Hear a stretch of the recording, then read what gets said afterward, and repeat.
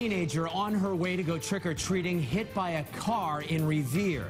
That girl was with friends who saw the whole thing happen. Good evening to you. I'm David Wade. And I'm Lisa Hughes. The 14-year-old victim was rushed to the hospital. We want to get right to Katie Brace, who is live in Revere now with the latest. Katie? Well, Lisa and David, a night of trick-or-treating ended before it even began as a 14-year-old heading to Boston for Halloween was hit right here off the rotary where busy 16 and 1A come in. We all started screaming, "Call 911, call 911. Aya Beno says that is what she remembers when she saw one of her friends get hit by a car.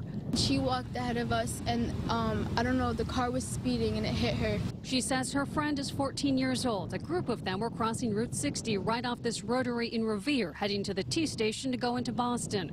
The girl who was hit had gone in front of the group. Her friends say she was paying attention when she was crossing 4 lanes of traffic, but may not have been in a crosswalk.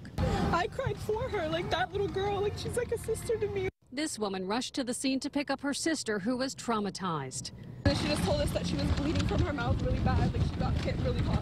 And it's just dangerous, especially because like it's Halloween and like obviously nobody's gonna really pay attention if kids are crossing. Now, the teen was taken to the hospital. We have not heard how she is doing right now. Her friends say that the driver did stop a short distance down the road. Reporting live in Revere, Katie Brace, WBZ News.